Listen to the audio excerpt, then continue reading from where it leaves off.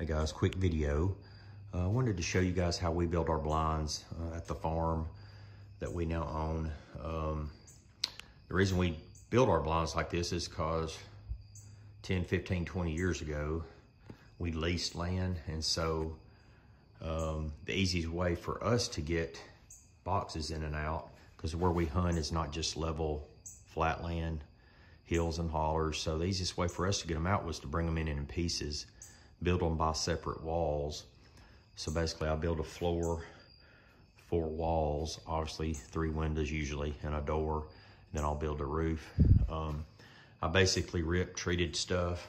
I don't want to have to do it again. I do spend a little more on my blinds, but I spend way less than what you're gonna buy a blind online for. And my blind's gonna last longer because I'm gonna have the stuff needed on it to, you know, it's not gonna warp or fiberglass ain't gonna break. You know, it's made out of pretty sturdy wood. This is a new one we're doing. There's blinds on my property that I own now that I have actually moved 4 different times and they still are intact and we hunt out of them. So if you're looking for something portable, to me, this is the easiest way to do it, especially if you lease land and you may or may not lose a lease. So I rip my 2x. So I use 1x stuff. You actually can buy the 1x stuff at Lowe's sometimes, but it's just cheaper. And I have a table saw, so I rip it. Used to, all I would put on the outside is this black FRP. It's basically this like a very thin vinyl sheeting, and it does fine. I had no problem with that. I've had blinds that last. Matter of fact, I've got one of our favorite blinds on the property. I've had it for probably 12 years and it's made out of this stuff and it doesn't have any OSB under it.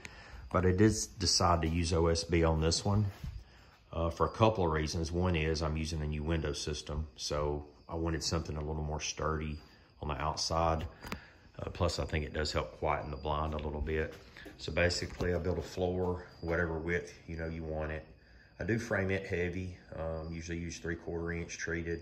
I use 2x4s on the floor.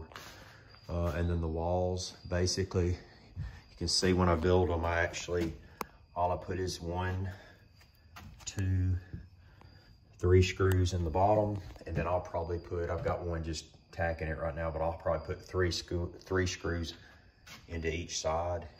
And once you get these 4 walls up and get them all tied in, my roof's made to where after we get the 3rd wall up, we actually set the roof up on top and out of the way.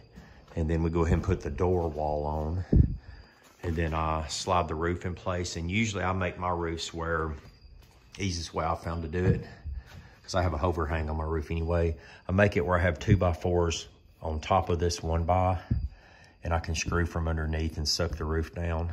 And then I have a natural lean built into the actual roof itself. So that's the easiest way I have found to do it. I don't have to do any outside screwing. I do come back at the end. The only thing I do on the outside, I do all my caulking, you know, before I ever hang it. But I do bend me some small metal pieces just on the corners, and I go ahead and screw them on just to give me that extra protection on the corners. But anyway, so you got a wall, you got a floor framed out, 4 walls and a roof.